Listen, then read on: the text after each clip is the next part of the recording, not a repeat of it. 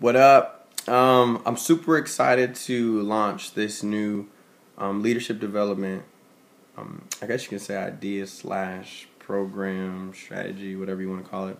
But the Spirit of the Lord is definitely giving me a title for it, and the whole structure and basically the basic principles behind this whole journey to basically cultivate and train and to help specific leaders that God chooses to cultivate such a special, unique ability and a special, unique anointing and presence that God wants to shower over them and to bring forth in their lives.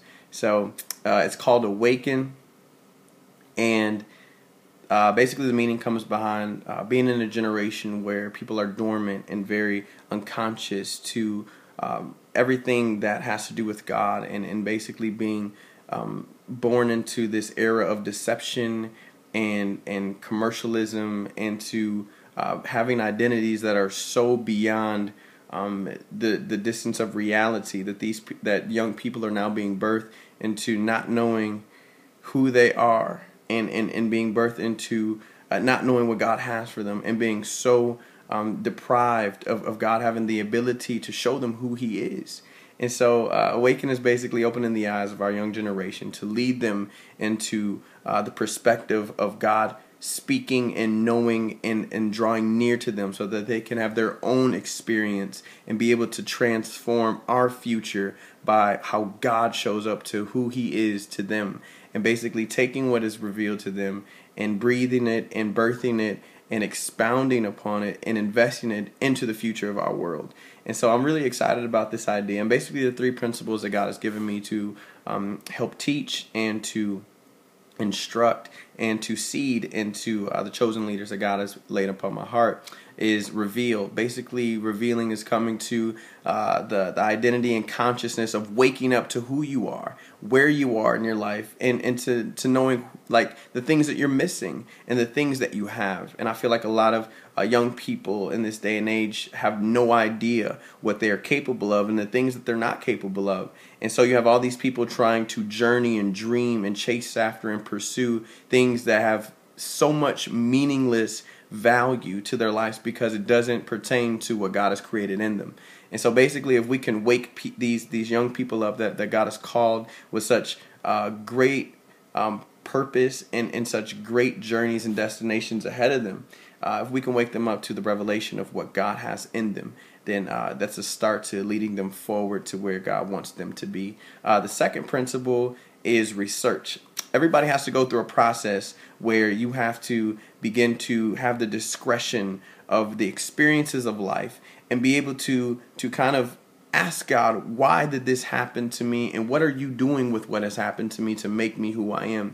And what God does is He takes circumstances and experiences and begins to seed in His truth and seed in His presence, how He has always been there along to be able to shape and mold us into the people that He has created from His original intent and master plan.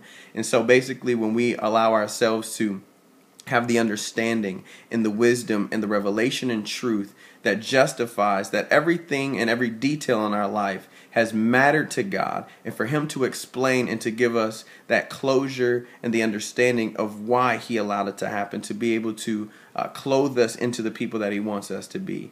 And so I love it when God is able to affect our present and change our future, and restore the past all in one revelation, when God delivers us and God allows us to show us why that happened and why His grace was sufficient into that area of our lives. And just basically coming to the truth of the things that we deal with whenever it comes to sin issues, whenever it comes to struggles and defeats and insecurities and all the emotional things that we keep bound up and things that we have no control over. And it's really just coming to the point where we get to discover who we are through this research mentality and this research experience. And the greatest thing that you could ever do was to discover the reality of who you are, because everything that you do from that point, you are able to judge whether or not if that's you and if that's somebody that's impersonating a falsehood of everything that you're not supposed to be. And I feel like that's the biggest bulk of why our young people are so behind when it comes to the progression of normal things in life.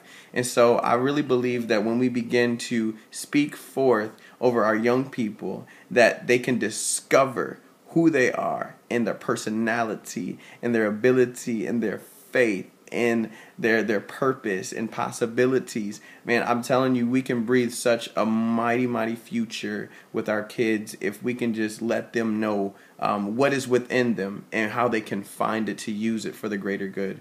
And the last one is remain. I feel like a lot of people get to this point where they have the acknowledgement of who they are, and God begins to show them, and they begin to do the research process, and they get it, and God just affirms, and he begins to cultivate, and he begins to launch. And the greatest failure and greatest falling that we have had since the beginning of mankind is that we don't know how to maintain what God has perfected in us. And so basically the remain principle is to teach kids and to teach leaders on how to be able to properly take care of the responsibilities of their life. That every decision they make doesn't just affect them, it affects the people around them, the influences around them, and how they are a mediated leader in every atmosphere that they walk in every room that they step foot in. Even if they're not speaking, they're still ahead of the front, and they're still being an influence, even though people may not seem like they're paying attention. And if we can build this awareness and build this accountability and this support system where kids can be able to have a foundation of stability in the things that they're called to do, so that they know when they get to this pinnacle where God has launched them into doing the great things that he's called to change the world and to be the difference that we have to pass down and put into their hands of responsibilities, when they begin to be the leaders and front runners and politicians and offices, and when everything is in their control and hands, how do they take care of it? And how do they continue to cultivate it to be able to evolve it into something better? And so basically out of those three principles, reveal, research, and remain, I believe that God is definitely going to build such an intimate and such an in-depth quality of just being a leader. And using those principles to bring out all the things that he has planted within us, to be a people that are separated, to be a people and to be leaders that can walk into any area, to any platform, into any circumstance, any environment, whether people believe in God or not, and show that God is real through what he has breathed in us. So I'm really excited for this. So you guys let me know, pray about it, take your time. My launch date is in February. And I'm really excited for you guys. I'm on a 7-day fast right now. I'm on my 3rd day, going into my 4th tomorrow. And I'm praying for each and every one of you. Send me prayer requests. Let me know if there's anything that I could do to help you find out if God has called you to this or not. And I'm always here. So I just thank you guys for the relationship you've built with me. And it's okay if this is not for you. Let me know, and I'm still willing to pray with you to help God show you where your next step is, where your next move is for his purpose. And I just love you guys so much. So I'm praying for you. Stay encouraged, and I'll be sending you a video soon. All right, peace.